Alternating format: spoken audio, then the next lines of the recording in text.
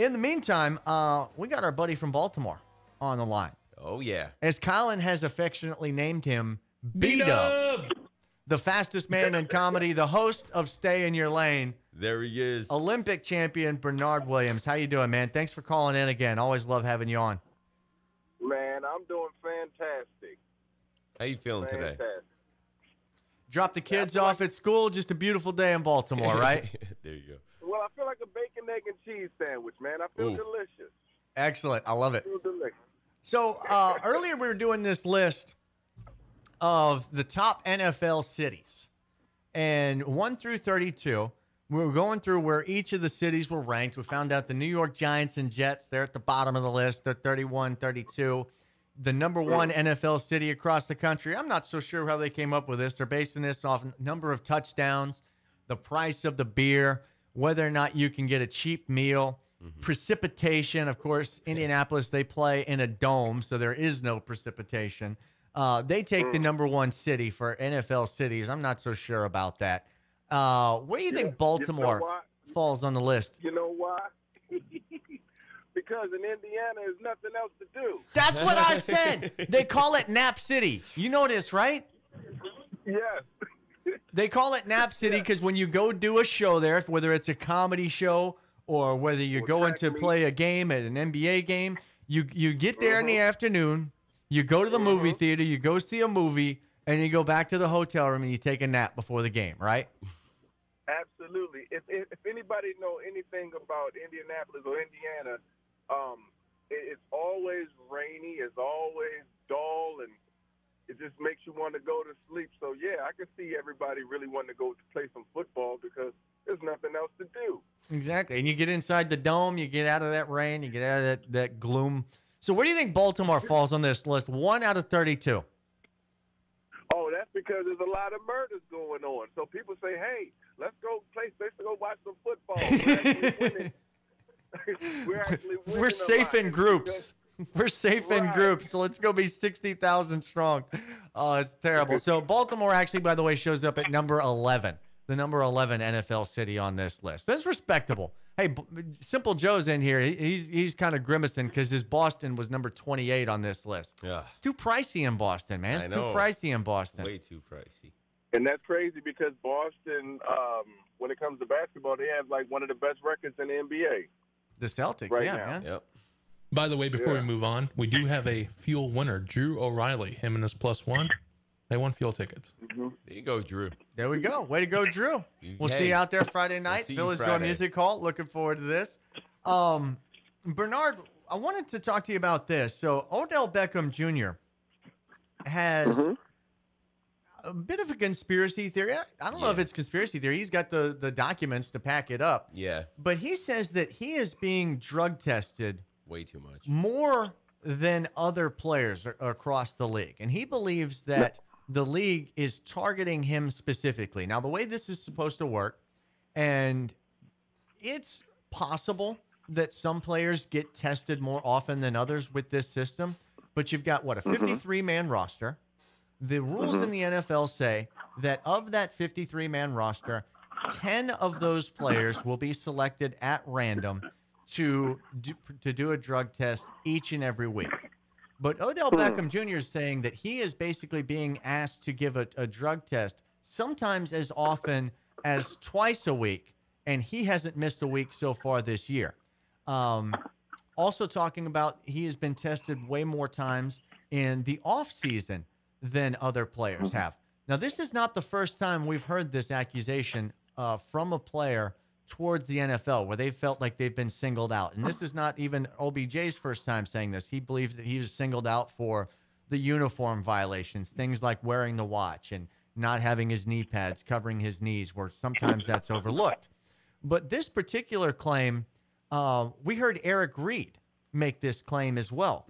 When he was kind of going through the saga alongside Colin Kaepernick, he said that the NFL, the league, was singling him out and making him perform drug tests each and every week. Now, we should point out that neither one of these guys has ever refused a drug test. Every time they've been asked, they immediately go do it, and they've never had a positive drug test. Neither one of them ever has any sort of history with this, yet they feel that they're being singled out. And they may have a point. What do you think, Bernard?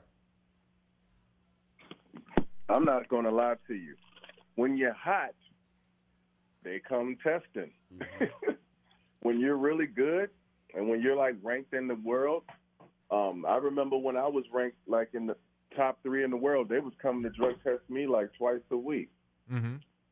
And during that time, I hadn't I hadn't failed any drug tests. So when you're hot, man, they're coming for you. You know, whether you're on it or not. When you're a really good ball player for football or basketball, they're coming to test you. So that's what comes with being so good. I would have an expectation that when you go to run a race, certainly at the levels that you ran at the world championship and the elite level of track and field, I would have an expectation that certainly everybody in the final and most likely everyone who competes at a world-class event is going to be tested during the event. I would have that expectation. I would not expect that. So every race. Absolutely. No, absolutely. That is correct. Everybody gets tested in the final of every championship. For every race. For every elite. Well, not every race, just the final race, not every. Okay, so it's just the finals. So we'll get back to this on the other side of the break. But what I was going to say, so I was going to ask you, and we'll get your answer on the other side of the break, is you know that you're going to be tested for that final race, but you definitely saw an increase in the middle of the week. Hang on to the line. We'll get to this on the other side of the break. Stay with us. Bernard Williams, Olympic sprinter. Got Colin, got Simple Joe. I'm Robbie Shanks. We'll be right back to close out the show. It's The Ticket.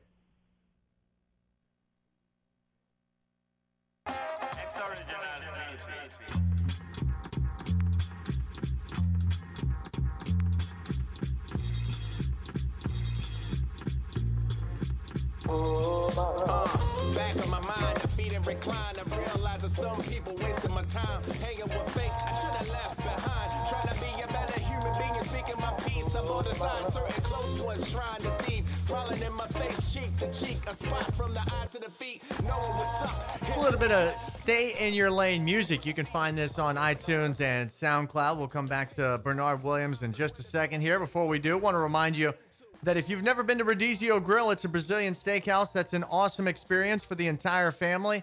Enjoy homemade Brazilian sides, a gourmet salad bar, an endless selection of grilled meats and items carved right at your table.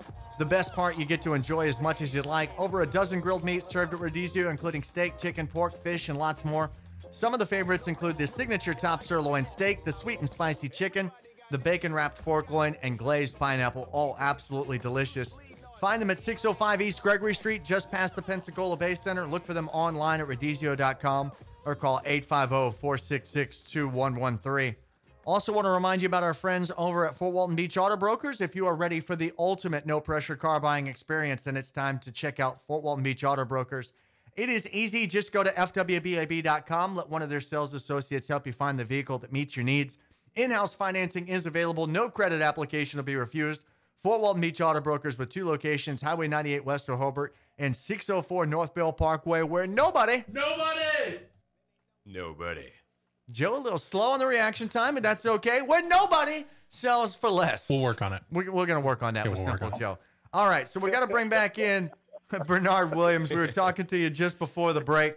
We were talking about this situation. You know, we heard Eric Reed go through this with the Carolina Panthers.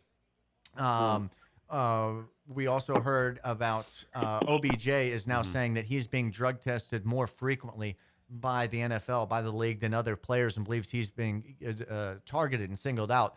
We're talking with Olympic sprinter Bernard Williams. And as we said, the expectation is you get to the final of an elite level, a world-class race, everyone across the board is going to be tested. But as you achieved your highest, say, top 3 rankings in the world, the testing in between meets, in between competition, you said that got a little bit more intensive. Is that right? Yes. Yep. Absolutely. Gotta love one-word answers on radio. No.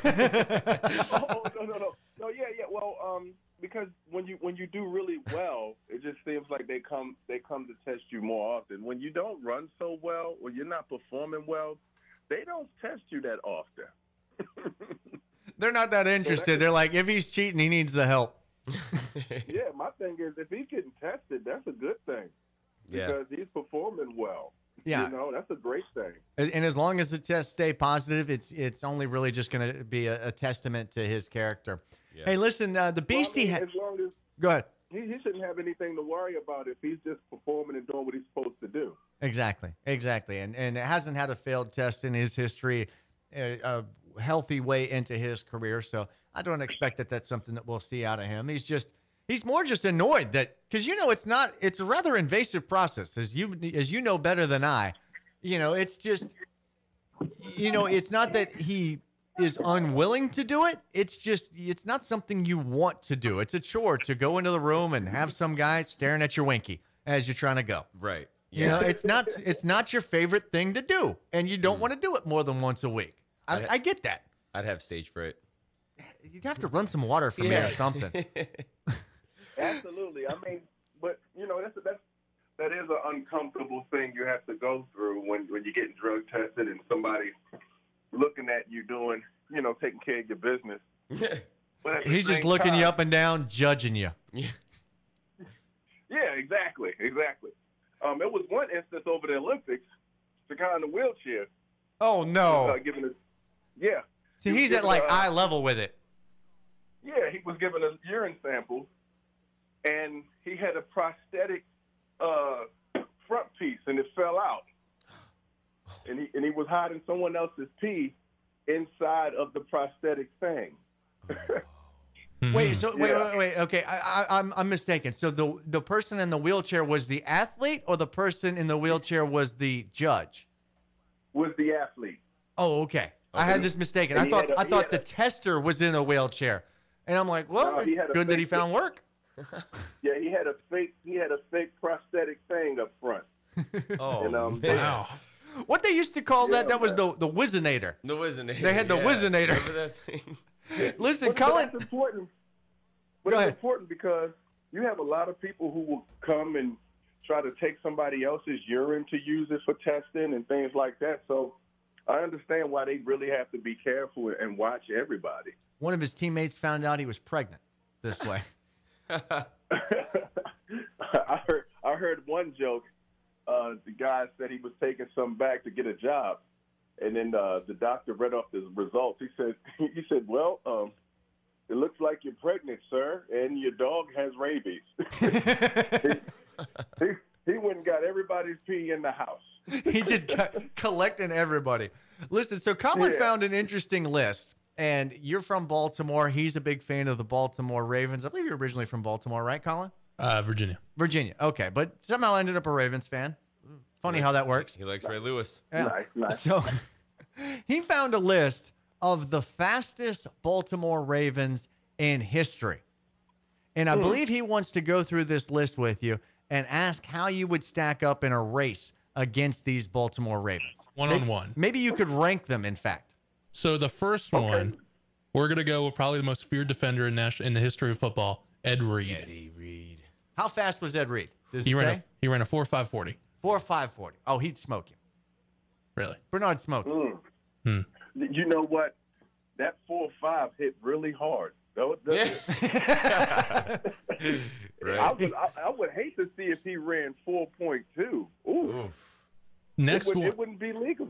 It wouldn't be legal the way he hit people. And he No. used to have clean hits. Clean. Sometimes he clean. would Solid. get penalized. He would take that 4.5, hit someone so hard, they would give him a penalty just because he hit so hard. They say the know earth what I is mean? covered by 2/3 Yeah, well, water. nothing- The other third is Ed Reed. Yeah, Yeah, nothing for was illegal about the hit. It was just like, we just feel Nothing. bad for him, so we're throwing the flag. Yeah, It's like getting hit by a that, car. exactly. No helmets touching, no spearing, nothing. Just a hard hit, and he would get penalized because he hit so hard with This that is true. 4.5 speed. The next one he was traded to Baltimore, Steve Smith Sr. Oh. He See, we was got to go quick. back to his prime. We got to go back to his Carolina Panther days. And his No prime. 40 listed right now, but Steve Smith Sr. versus Bernard Williams, straight up 40-yard dash, shoot smoke. Oh, I would get him, no question. Yeah, Bernard was Now down he with he him, would but- he would smoke him in speed. The question is Steve Smith's a short guy? He talked trash the entire way. Yeah, he Let's would. say they got to go up for a pass. Bernard's pretty tall. Steve Smith's kind of a short guy. Who's going up to get that pass? Well, Okay, Bernard Steve. doesn't like to get hit, so I'm going to say Steve Smith. Yeah, Steve Smith got me on that one. Yeah. Okay. All right. Who we got next, Colin? We're going to go Lamar Jackson, quarterback of the Ravens. Now, this guy might be MVP of the league this year, Bernard. He's I don't know about fast. He's certainly shifty. Very Let's talk shifty. about shiftiness. He's fast, but Now, Bernard was smoking. what is his 40? What is his time? What's his 40 time? What's his shuttle run time too, Colin? I Joe, feel- you do these football camps. Shuttle time is what tells you shiftiness, right? shiftiness, yeah, how quick you are Yeah, on your change feet. the direction. Lamar Jackson had a 4.340. Yeah, it's That's 4.3. fast.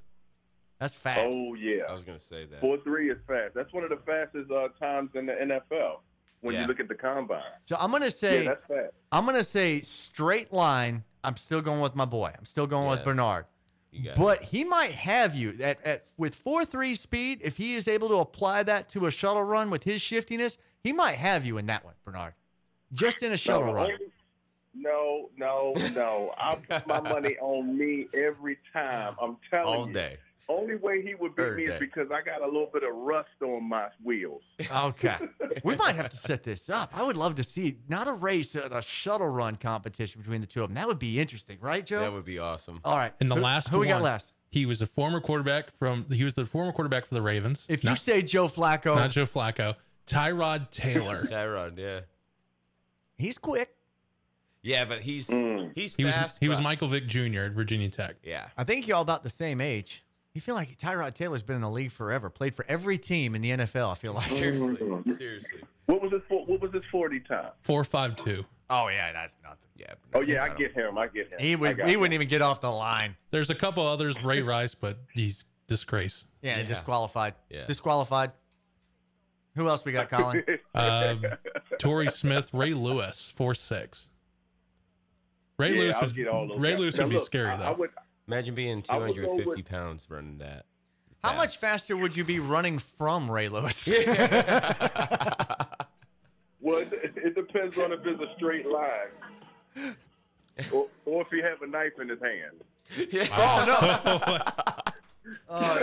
You see him pulling You up had in to the do it to passenger him, seat. Bernard. Run. You had to do it to him. Beast of the night, Giannis double. Love it. Love it. Bernard, thanks so much for being a part of the show. We will be back tomorrow. Who knows who the lineup will be? But I'll be here. Colin will be here. Joe will be in the building somewhere. We'll get to it. Yes.